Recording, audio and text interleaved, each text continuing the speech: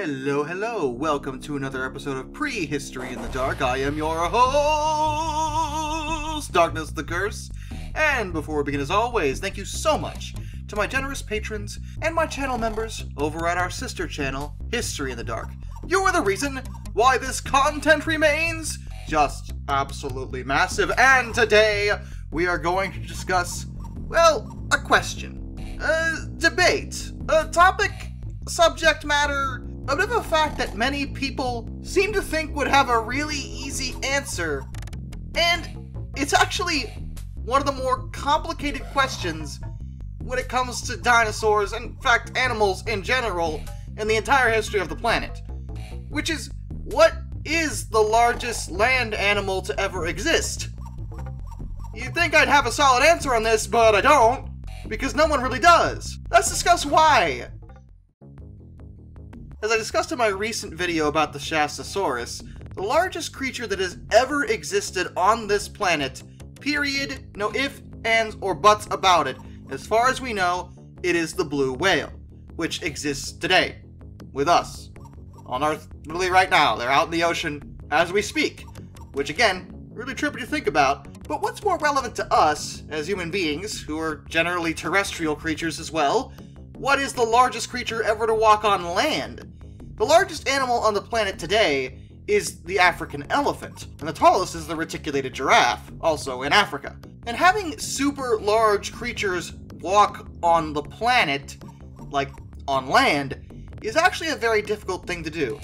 A big part of the reason why the blue whale is able to get so large is that they live in the water. The forces at play in their environment aren't as harsh on their bodies as they would be if they had developed and grown that big on land. But within the paleontological record, there do exist creatures that did walk on land and did get to be, oh goodness, so big, and they are the sauropods. Sauropoda are a clade of dinosaurs that existed from the late Triassic period to the late Cretaceous period.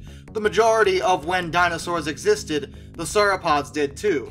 And they're characterized by, well, extremely long necks, extremely long tails, and just being big chungus. Even on the small end, the sauropods were usually the largest creatures in their environment, and they're easily one of the most recognizable types of dinosaurs in general. A common term for them would be long neck, thanks Land Before Time, and I could make this video very easy on myself and simply tell you that the largest creatures ever to walk on land were the sauropods. Okay, good talk, bye. But no.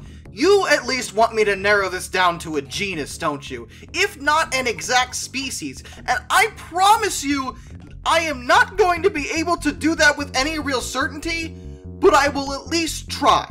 First, let's get the most well-known sauropods out of the way before I move on to the actual large ones, because believe it or not, the ones that are the most famous are actually more middle of the road in their size. Like, they were huge, obviously, but they absolutely were not the biggest ever as far as science is concerned.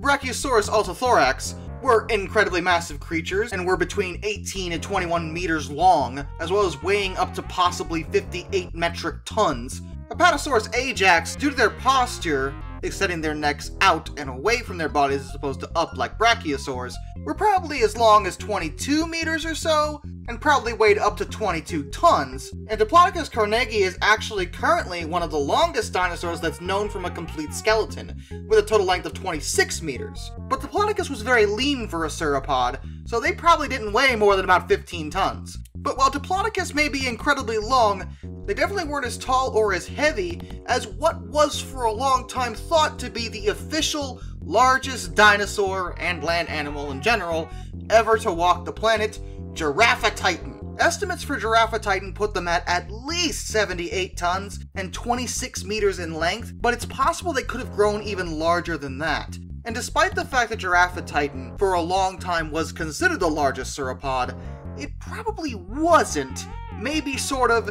This is very hard to determine, and I'll tell you why for a second. The truth is that when it comes to many sauropods in general, we just don't have complete remains to verify their actual size with. And the reason for that is simply because of the passage of time. As a result of this, the overall size of many sauropods is a very very hotly debated subject. And while Giraffe Titan held the record for a long time, enter the Titanosaurs. The Titanosaurs were the last surviving group of long-necked sauropods, and this specific group likely contained what would have been the largest land animal to have ever existed. Portasaurus Ryuli is thought to have been about 30 meters long and 50 metric tons. But its close relative, Argentinosaurus huinculensis, may have been up to 40 meters long and up to 100 tons. But at the same time, Argentinosaurus is also estimated to be as light as 50 tons, half that top estimate. It's very variable here, and because so few remains can be found, it's hard to say how big they could actually get. But out of all the choices here, Argentinosaurus is probably the one that was the biggest overall. But believe it or not, there are actually two possible sauropods that may have been even larger. It's just that these two can't actually be proven to ever exist.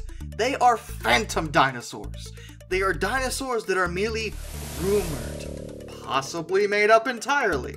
We don't know exactly because their remains were lost after they were discovered. The first mystical fake dinosaur would be the Brachiosaurus, which was discovered in the Kalamadu Formation of India. It was said to be longer than 35 meters and weighing over 80 tons, and that was based off of fragmentary remains. But the problem was that apparently the remains that they did find actually wound up disintegrating, and they no longer exist to actually be verified at all. So, without further remains of these things, it's hard to say how accurate that size estimate would really be. And the other one is Apatosaurus, which was said to be from the late Jurassic, and from the partial remains it was estimated to have been about 60 meters long and 150 tons. However, this size estimate is very debatable, as this creature was discovered and described in the 1870s, which if you've seen my more recent top 5 about hilarious paleo art, you may recognize as the 1870s not being a great time for getting an accurate interpretation of what dinosaurs looked like. Edward Drinker Cope was the one who looked over these remains before they were simply lost. They just disappeared. No one knows what happened to them. And it's been suggested that he simply overestimated the size of the creature, and some wonder if it was even a sauropod at all. So as you can see, it's really hard to give you a solid, actual, legitimate answer when it comes to what was the largest creature to ever walk on the planet, because paleontologists are still kind of figuring that out, finding more remains or as many as they can, putting it all together, giving size estimates, and all we really know for sure is that sauropods, for the most part, were huge, and that the largest animal to walk on land that we know of at this point was definitely a sauropod. Which one of them exactly? We may never know for sure. Till next time, this is Darkness, and I bid you all a fond farewell.